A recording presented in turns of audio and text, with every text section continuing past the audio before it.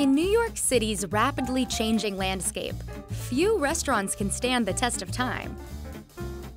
So how has this legendary steakhouse survived for over 130 years? Hey guys, it's Spencer, and we are here at Peter Luger Steakhouse in Brooklyn, New York. If you're looking for the quintessential, old-school New York City steakhouse experience, this is the spot.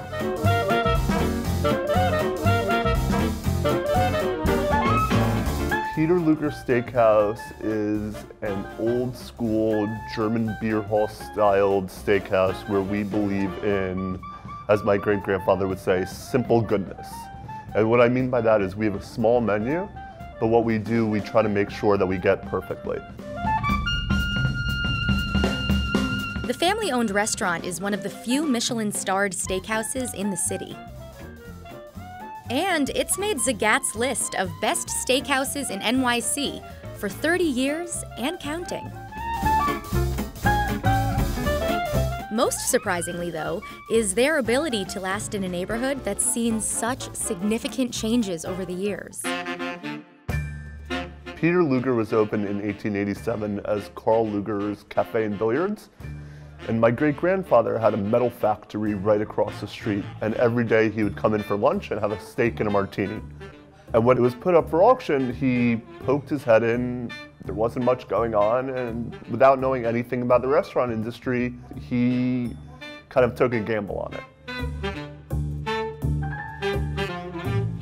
People knew they could come here for a great meal, great service, and it was reliable in a part of the town that wasn't as reliable.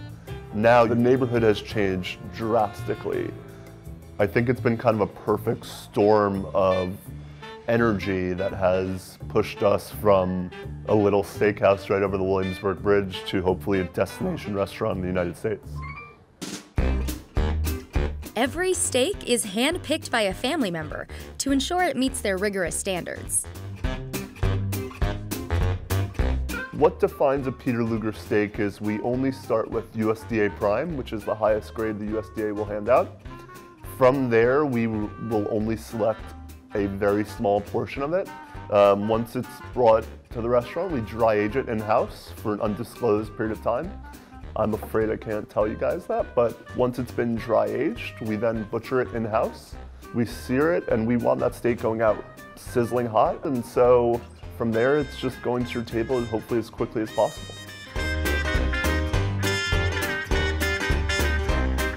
The plate comes out boiling hot, and it's actually still cooking when you get it. It's just fantastic. Are you very excited? No, very excited. It's delicious. So right off the bat, it smells unreal. You could smell it from like a mile away. It looks like it's cooked perfectly. It smells amazing.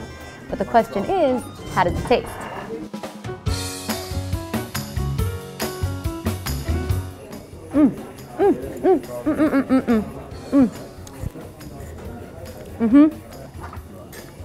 That is incredibly tender.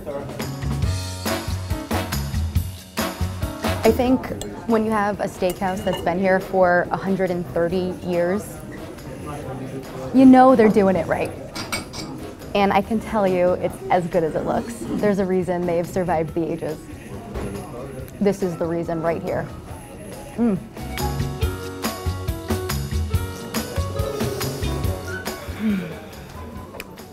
Cheers. The meal is finished with one of their classic desserts, served alongside a heaping bowl of homemade schlag, followed by some official Peter Luger Steakhouse chocolate gold coins. People have just so come to expect that if we don't have that, it's not the Peter Luger experience.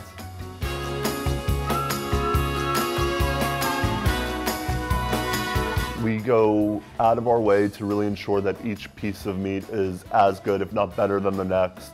And we keep the menu really condensed and tight, and so it's bare bones, but at the same time, it's the perfect way of experiencing a classic New York City steakhouse meal.